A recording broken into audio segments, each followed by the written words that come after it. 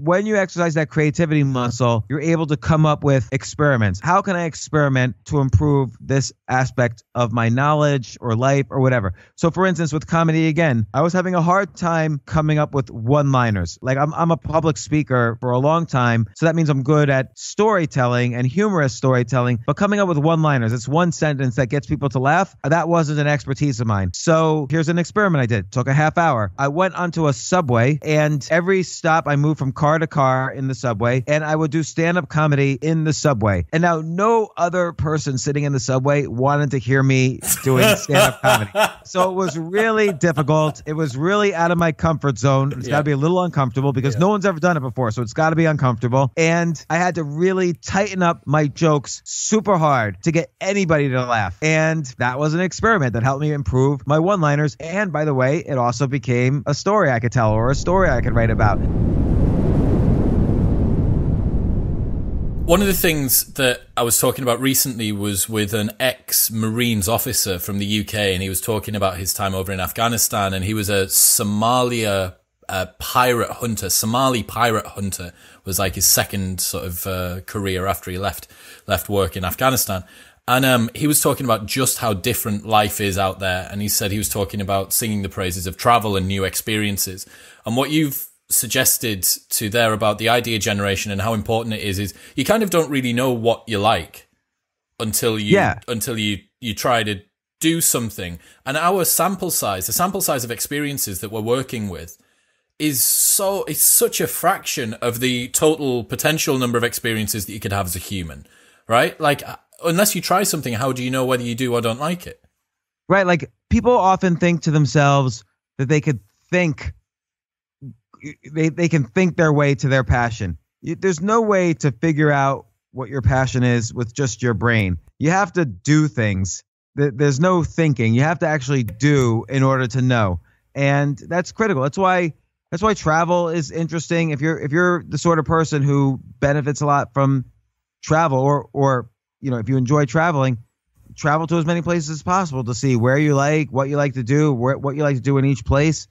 For me, I like to experiment with these different ideas because, again, I'm not going to know until I do something. I'm not going to know what it's like to write. Like, I could think of a great plot in my head for a novel, but I'm not going to know what it's like to write a novel unless I sit down and write it. One of the things... but by the way, I'm sorry to interrupt, but this is a very important distinction because it's the difference between learning something in school and the real world. Because in school, no matter what you do, the thing you're most learning in a classroom are classroom skills. You could only learn real world skills in the real world. There's no other way. One of the things I've been thinking about recently, we're at the start of the year, new decade, New Year's goals. How do I relate my 25-year vision to my 5-year epoch, to my 1-year medium-term goals, to my daily habits and routines and blah, blah, blah. So I've kind of been swimming in the masturbatory world of personal development for the last little while, just because I do quite like to look at that sort of stuff. And I speak to a lot of the guys on this podcast.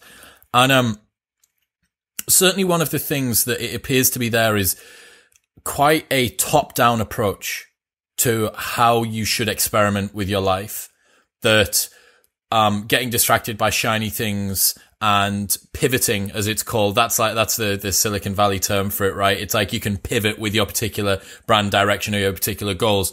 Should only be done at the end of particular review periods because you don't know whether or not you've squeezed everything out of the lemon in the interim. But the problem with that is a lot of passions are emergent, not dictated.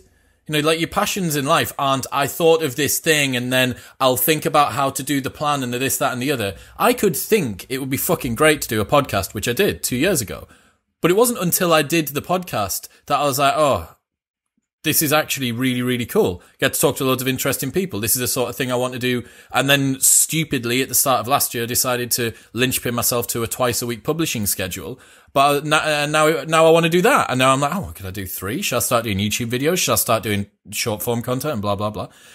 But I don't know until I do that. And I do think a lot of the time we consider, I certainly know that I do, and the listeners might do as well, I consider the barriers not necessarily the barriers to entry, but kind of like the skill set that I need or the amount of planning and understanding that I need in order to be able to get an idea moving. It's like, oh, well, like the Trump thing, right?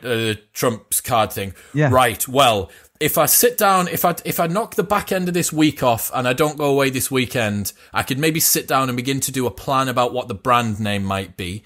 And then once I've done, it's so pedestrian and so slow.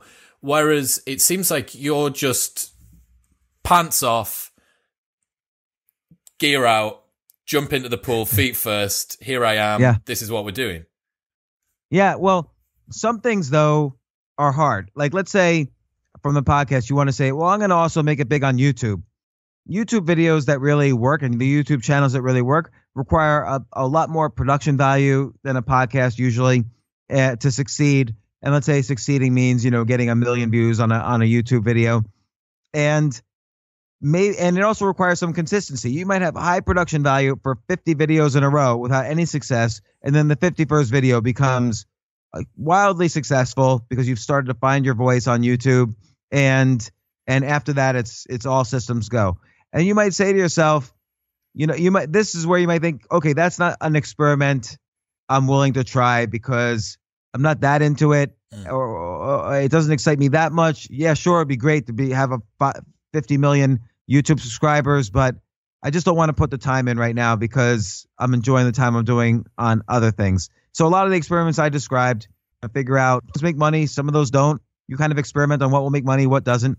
And like I always think to myself, man, I wish I had more presence on YouTube. And I experiment a little, but I can see it is going to require more effort than my personal compass is telling me to put in. That said, I just started experimenting with TikTok, which is totally different. And I'm kind of enjoying the creativity on TikTok. And so I don't really care how many followers I get or how many views I get.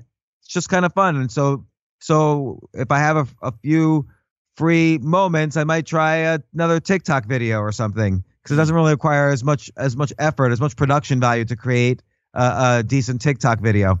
These low friction, low time and resource investment ideas seem to be the sort of thing that's quite fun to play around with. I have to say, quite embarrassingly, I am, despite being a businessman / entrepreneur of one kind or another for the last 13 years, I'm certainly in the camp that I described, one that maybe moves quite sort of pedestrianly with things, very considered. It's an attention to detail, but it's borderline just like neurotic and very restricting when it comes to things like that. I certainly think if I was, if I was able to move a little bit more towards that expedited look, it's an idea. It's an idea. Just have a crack at an idea. Maybe I wonder what it would be like to do salsa dancing, or I wonder what it would be like if I learned to public spit. Blah blah blah, and I just fucking go to a class. Like, don't think about it. Don't research which is the best class. Like, just go to the class. Yeah, totally. Like a couple of years ago, I took a bunch of ping pong lessons, by the way, and you could get good at spin? Potentially, I was already pretty good, but I wanted to get better, and I took classes and other things, and then I wanted to also. This was going to be the year I was going to sit down and write a novel. I've written a lot of nonfiction books. I hadn't written a novel, and then one day, I went up on stage and did stand-up comedy at a comedy club, and I loved it. And so if I had made myself a goal, this year I'm doing a novel and nothing's going to get in the way and I'm not going to be distracted by shiny objects, I never would have tried stand-up comedy. And I loved doing it. And it was a difficult skill to learn, but I decided, you know what? I love this so much. My inner compass is telling me this is a direction to go.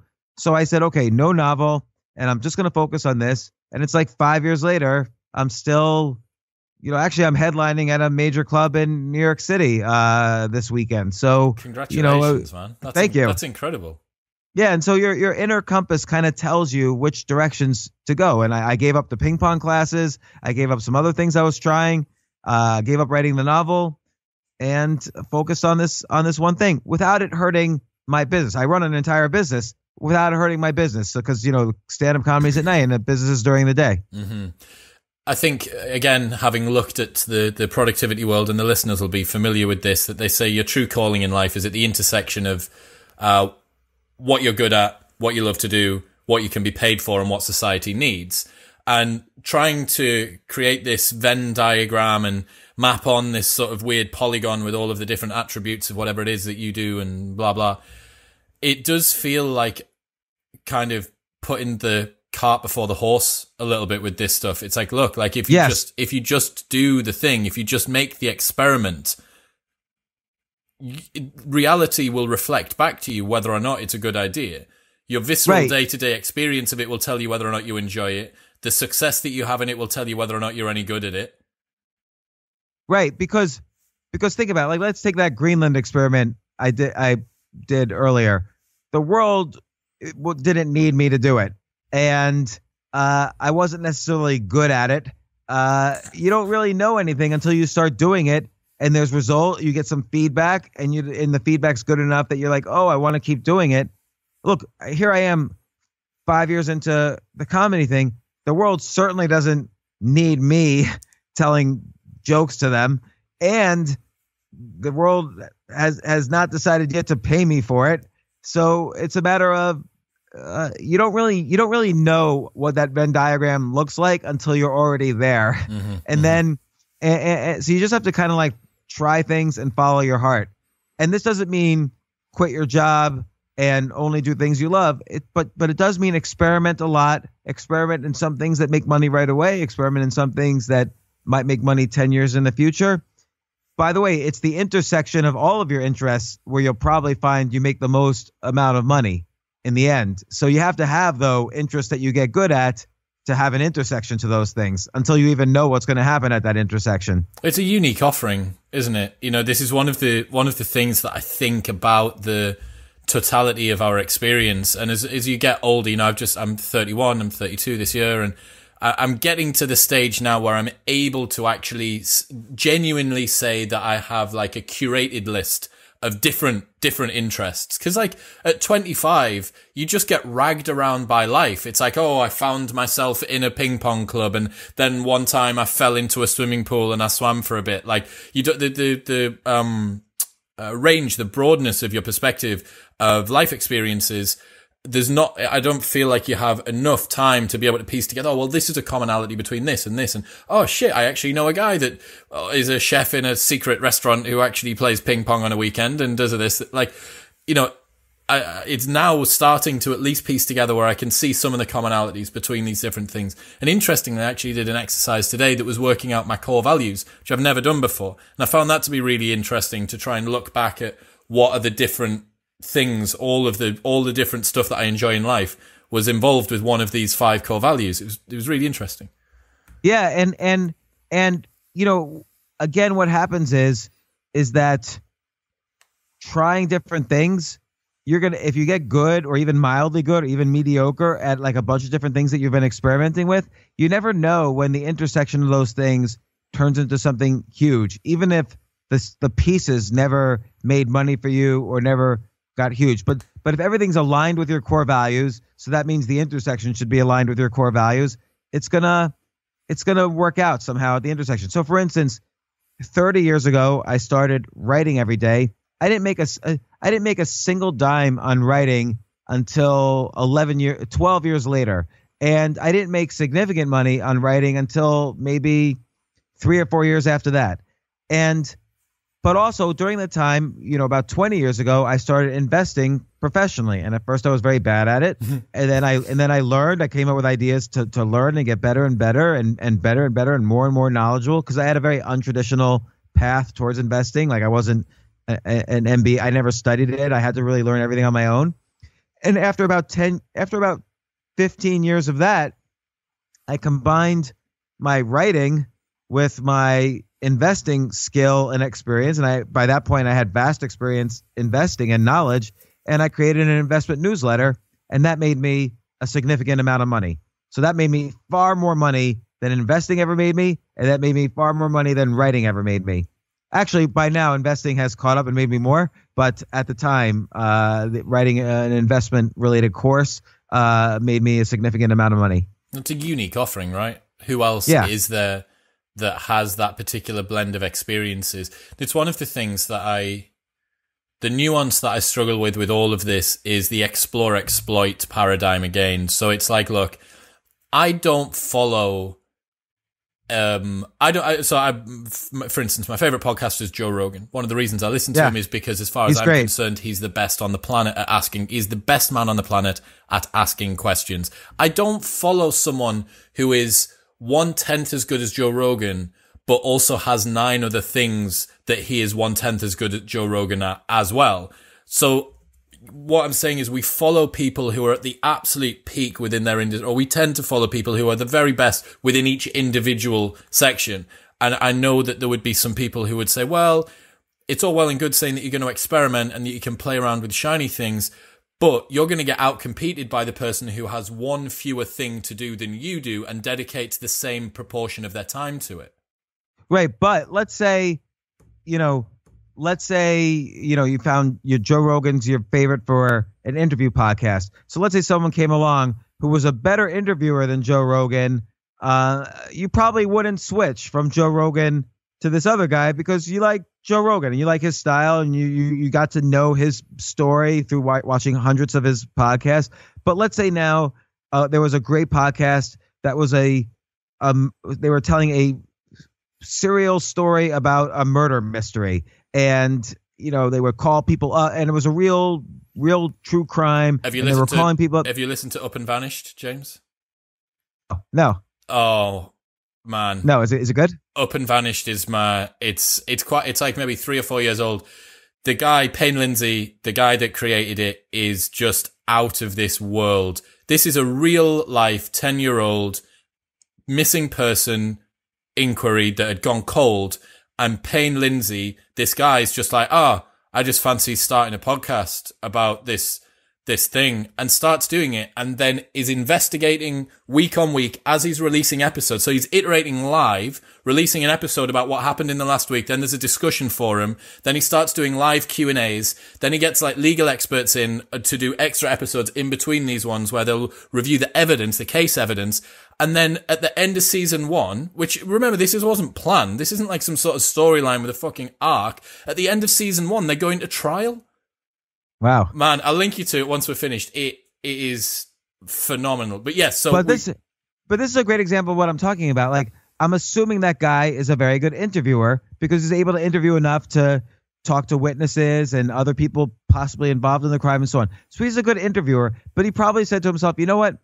I don't want to do an interview podcast. There's already Joe Rogan. There's already other people out there doing that. Even if I was better than them, nobody really knows if I'm better or not. Nobody could tell the difference between 20% better and 20% worse. So I'm not going to do that. I'm going to do something completely different. You can't succeed by just being better. You have to be different also. So that was the way he thought about doing a podcast, and that was the right approach. Like, and that's why if he had just done an interview podcast, he'd be like the other 500,000 interview podcasts. I get you. So what we've kind of swam around here is what we discussed before the podcast, something that I think you've been thinking about a fair bit recently, although I get the impression that you think about a lot of different things as well. So this may be like an eon away from you now.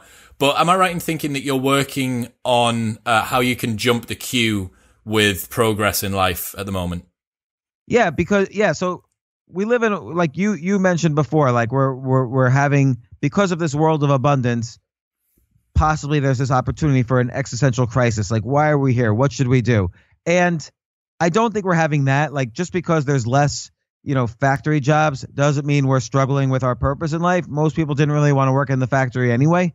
But I do think that the life is complex enough that we're switching careers and passions and interests very often in our lives. So I've probably switched careers 12 different times in my life, and I'll probably switch it 12 different times again. Who knows? And you always have to say, well, but wait, I'm 40 or I'm 45 or I'm 60 or I'm 70. How am I going to possibly get started on playing golf now? I'm never going to be the best golf player in the world. So you have to figure out, well, what's the metrics for success in my new interest? Like, why do I want to do this? And not as a goal, but just like, how do I determine if I'm making progress or do I want progress? And then if you do want progress, there's always a hierarchy. There are people who are at the worst, and there are people who are the best, and there's a hierarchy from first to last. So if you want to write a book, sure, you could write a book and never publish it, or you could write a book and self-publish it and have no sales, or you could write a book, self-publish it, have lots of sales, or you can write a book and get huge advances and sell millions of copies and so on. So you have to kind of decide where in the hierarchy, you kind of want to be. And then no matter what it is, unless it's like, you're 70 years old and you want to be a professional basketball player, which is, you have to be realistic also. But let's say you have realistic metrics. Then you have to decide, everyone's going to tell you you're too old, or you've got to do this for 20 years at least, or the 10,000 hour rule. You got to do it for 10,000 hours before you're in the top 1% of whatever hierarchy you're joining, whether it's professional this or professional ping pong or whatever. Comedy. And my theory is that the 10,000 hour rule only works for very repetitive tasks, like memorizing strings of numbers, for instance, or playing the piano, which has, of course, there's artistic component of playing the piano, but a lot of it is repetitive, just playing over and over again the same pieces, and that's how you learn, and you get feedback. You get feedback from an instructor, and then you play it again. You get feedback, you play it again.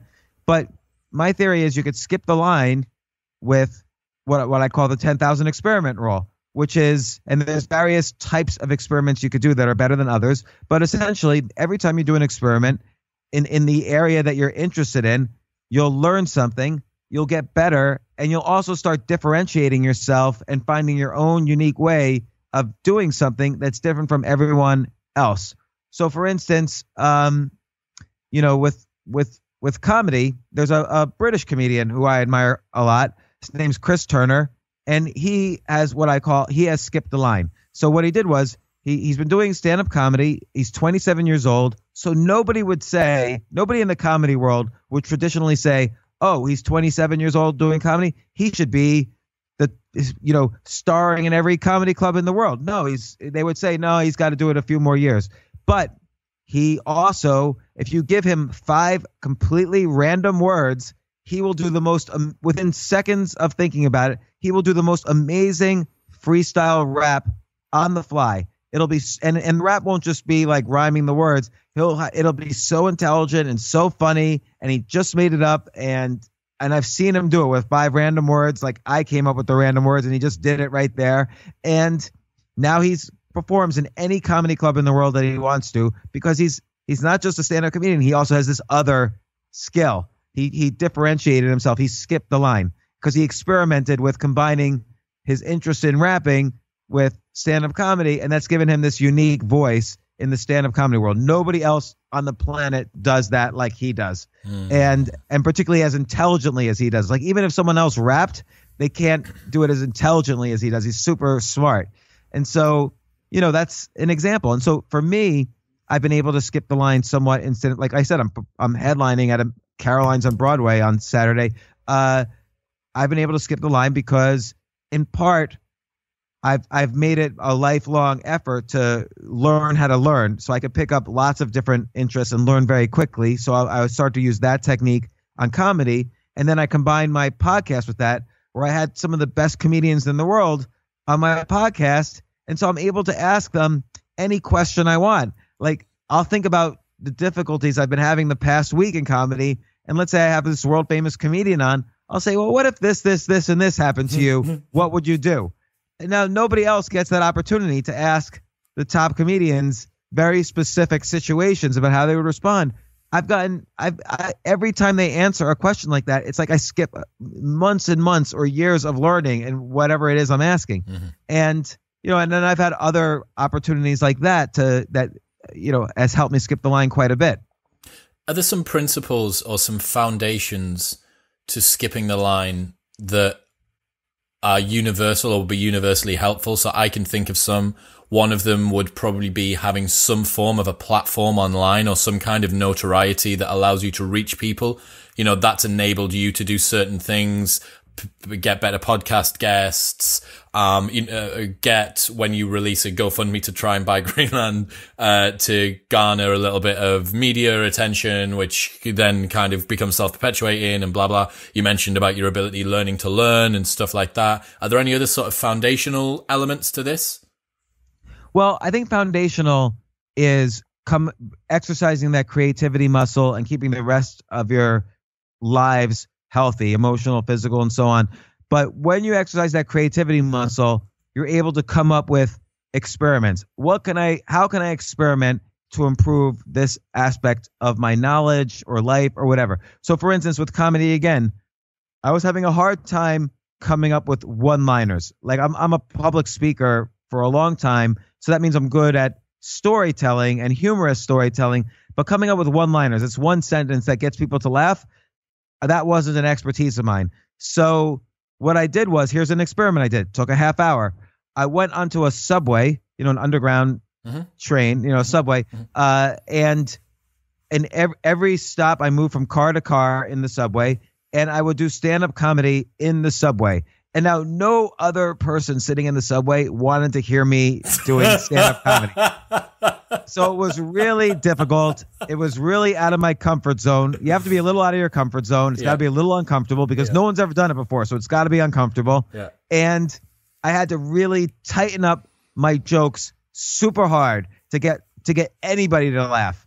And that was an experiment that helped me improve my one-liners. And by the way, it also became a story I could tell or a story I could write about. And in fact, I expanded it even further. I created the entire format of a late night TV show, and I had on a guest, I had on a musical guest, all in the subway, audience participation where I'd interview people sitting in the subway because I was starting to get really comfortable with talking with people on the subway. Yeah. And so, that experiment didn't really work in the sense that I put up a video of my late night talk show in the subway format, and I could have kept doing that and made it like a real show, but I didn't really want to. But at least it was an experiment. I had to study the late night format. I had to get better at one-liners. Again, not great because you'll never be great down there. And it was fun. And then I have a story to tell from it. And look, if that first one was huge, that would have been a different story. It's the main thing that I've got in my mind is, for the listeners, I'm going to break the fourth wall for a second. James's sound guy, the guy that sets up his sound, is called Jay, and all I've got in the back of my mind when you're talking about this subway thing is the nightmare that sound guy Jay would have with capturing clean audio.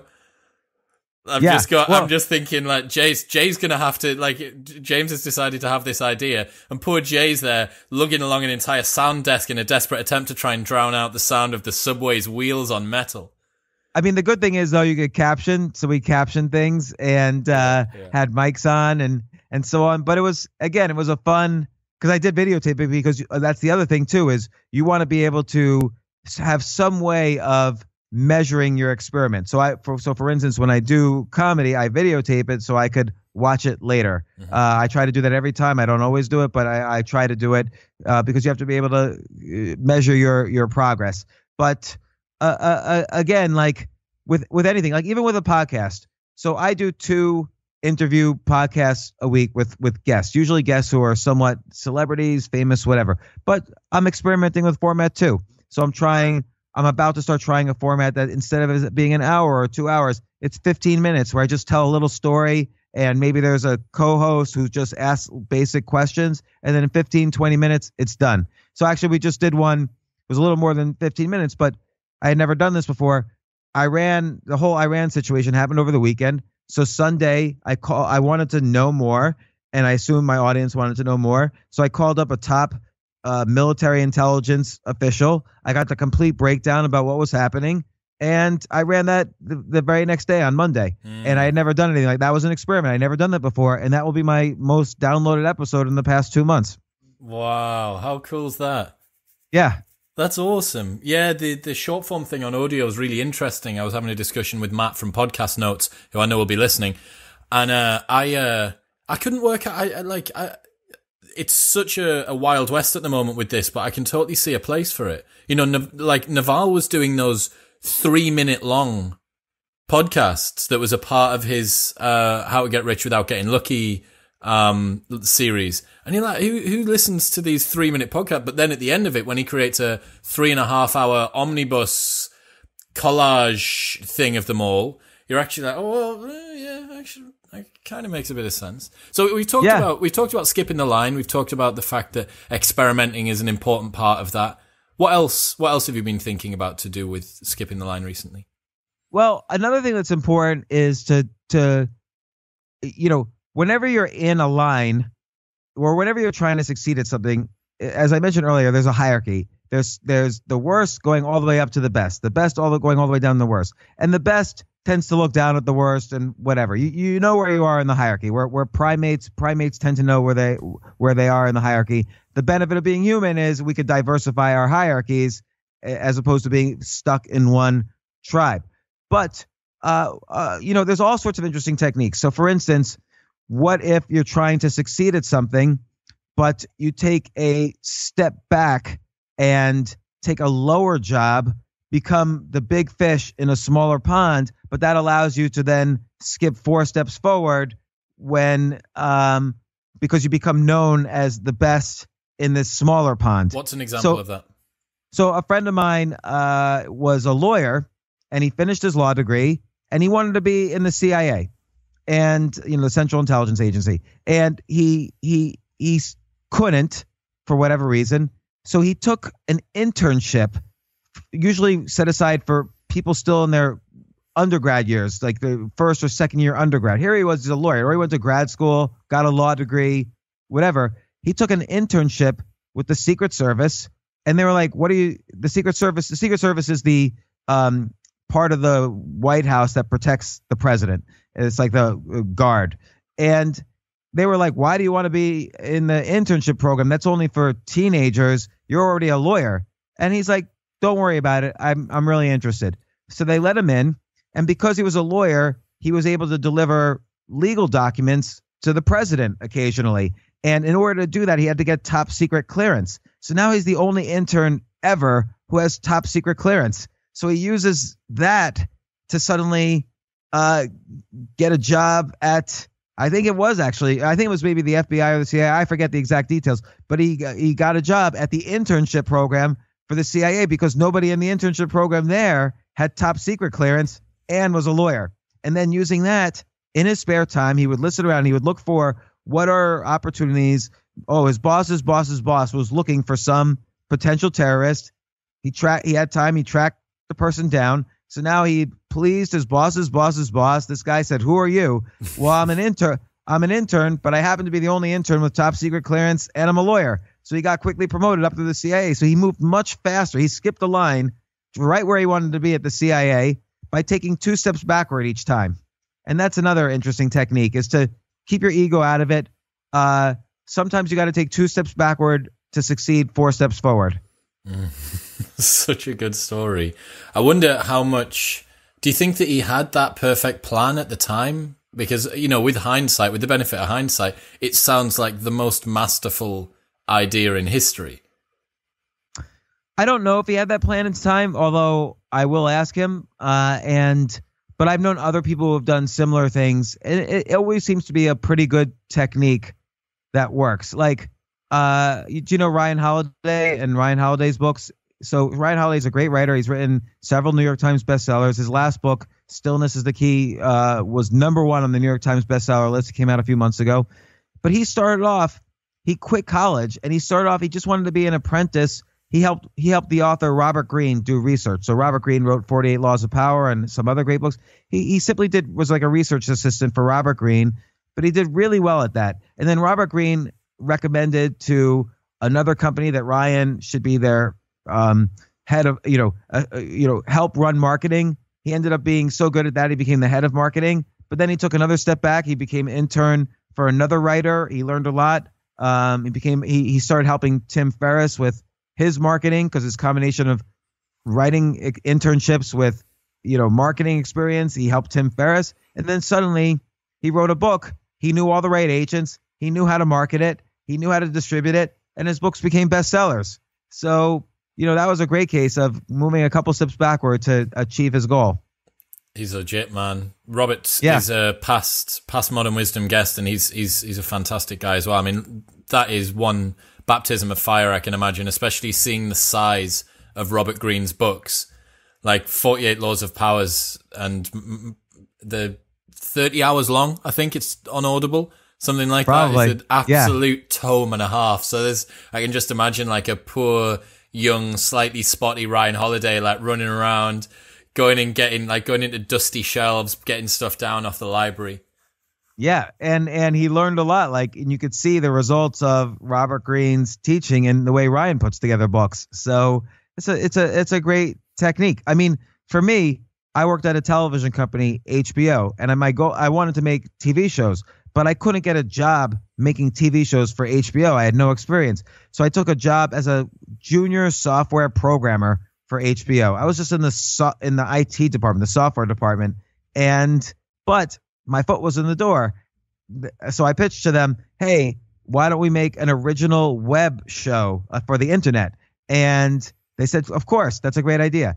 And so then I took that original web show, I showed how much traffic it was getting, and I used it to pitch an actual TV show, and they gave me money to shoot it as a pilot. So again, that was my way of skipping the line. Like, I was the only programmer ever in the IT department to be shooting a pilot for HBO. Here's an idea that I've had recently. So I'm starting to do some productivity and leadership coaching within some companies. One's in Germany, one's in New York. So hopefully I'll be over later this year. And one of the ideas that I've been thinking about to just speak to new clients and to kind of just learn what it's like to give a speech to a room. I haven't done a massive amount of public speaking.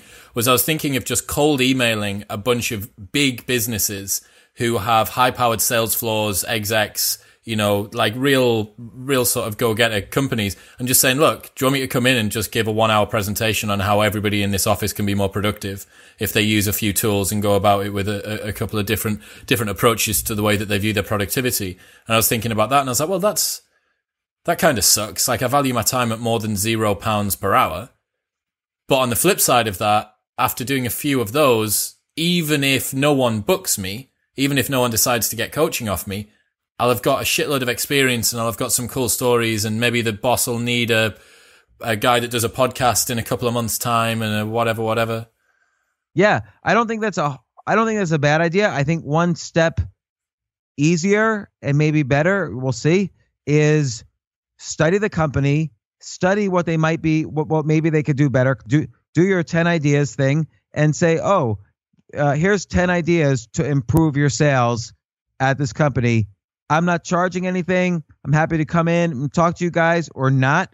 But here's 10 ideas. I'm a customer of your company and I really love your product, but I see where things could be a little better. Here's 10 ideas you could just have for free, and they're uniquely catered to you. Knock yourselves out. See you later. And just give for free.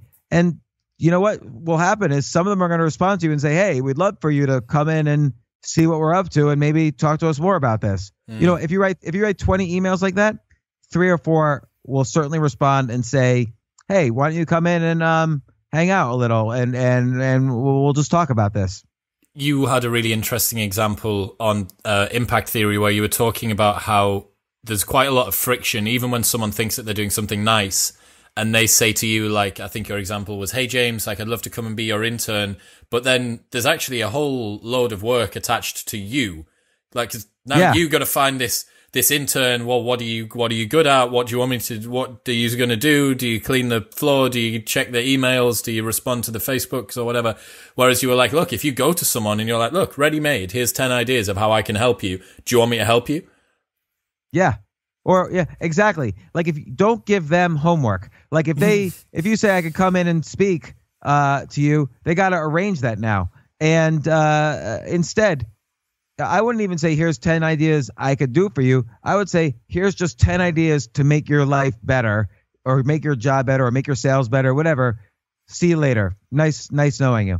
And some people will respond. Like, occasionally I get that. Occasionally somebody will send me, hey, I think here's 10 ways your website could be better, or here's 10 ideas for your podcast, and not just people all the time throw 10 guests at me, but that doesn't help me. But here's 10 ways to get in touch with them. And that helps me a lot. I've had a lot of meetings where people have definitely offered value in their emails, and I said, okay, let's talk more about this. I love that concept. I think certainly to differentiate yourself, we've been talking a lot about differentiating yourself. How can you use the uniqueness that you have as a person? And one of the most unique things that we have as people is our networks, right? Like there's only you. There is precisely only you that knows all of the people on the planet that you know. And now you know one more because you know me. Like there's precisely you, and that is it. So the power of networking, when you look at that, is one way to outcompete every single other person is to utilize your networking correctly. And here's the thing, what people don't realize, this is the difference between linear power from your network and exponential power from your network. So I can view my network as me. Let's say I know 100 people. There's like, draw a line between me and all those 100 people. That's 100 lines. But now what if you draw lines between all of them, not even including you? So let's say you give your connections to your entire network. So now instead of 100 lines, there's 10,000 lines because all 100 are connected to all other 100. And that's when you introduce two people that you think could help each other, they're not going to forget who introduced them. Mm-hmm. You're still there, even though it's a little more vague. Yep. You're still in that connection there. And that's the real power of your network, is when you give each other to each other. And it's the same thing with ideas. You just got to like view an idea as a component of your network. Give your ideas freely to people who you think could use them and who would be receptive to them, and give it in as a simple way as possible so there's no work on their part. So for instance, the very first time I got paid for writing anything, I wrote to a guy who was a writer, and I said, here's 10, I love your articles, but here's 10 ideas for articles I would love to see you write. And I described the articles completely, so it would be almost trivial for him to write the articles. and he wrote back and he said, these are great. Why don't you write the articles? And that was the very first professional writing gig I ever had. That's awesome. That's such a good example. As you were talking about how you're linking people in together, I was thinking about Kamal, mutual friend of mine and yours, and Michael Caju, who all of the listeners will know, CEO of Brute Strength, and I linked both of those in yesterday. I was like, just chatting to Michael about something, and it just came into my head. I was like, fuck, you need to get Kamal on the Brute Strength podcast. Linked them in, and now they're away. Michael, this is a cool one. So I had Aubrey on the show. Aubrey Marcus is the most difficult man on the planet to get hold of, by the way. But his assistant managed to get in with him. And he's in Austin, and Michael, my buddy, CEO of Brute Strength in Austin, and Michael's like kind of into this self-development space as well, and him and his missus Adi, they do loads of stuff. And I was like, it would be awesome. You should totally link up on it. Then Michael went, and I think Michael's wife went and did a podcast with Aubrey's ex-missus Whitney, and I was like, the exponential thing. I didn't even link those two people in, but because of the first iteration of that, and then, you know, it's a good feeling as well. It's valuable because it makes you part of the club. It makes you part of the scene that everyone else is trying to build. Mm-hmm. And it's really important. It's an important skill in today's society to kind of not feel scarce about your network. Like, well, I don't want him knowing him. I only want to know each of them. Like even the first time you and I spoke, I didn't know you knew Kamal. And I said, oh, you should have Kamal on your podcast. Like just having a reflex of just anybody who can help anybody else, just don't hold back. Like it's a world of abundance, and don't be afraid of losing connections by giving them to someone else. That's not how it works. You don't really give a connection to someone else. You copy the connection and give the copy to someone. That's a beautiful way to put it. Look, James, man, we've been going for forever. I've taken up so much of your day, but it's been great. I thank you so much. This is a great podcast. You're a great interviewer, and I was really happy to come on. It's been an absolute pleasure. If the listeners want to find out more, where should they go to hassle you online or find out your stuff? Check out my podcast, The James Altucher Show. Will be linked in the show notes below, as will Choose Yourself on Amazon. You know what to do. If you've enjoyed the episode, like, share, and subscribe. Definitely go and check out James's podcast. Man, it's been awesome. Thank you so much. Thank you so much, Chris. I will talk to you soon.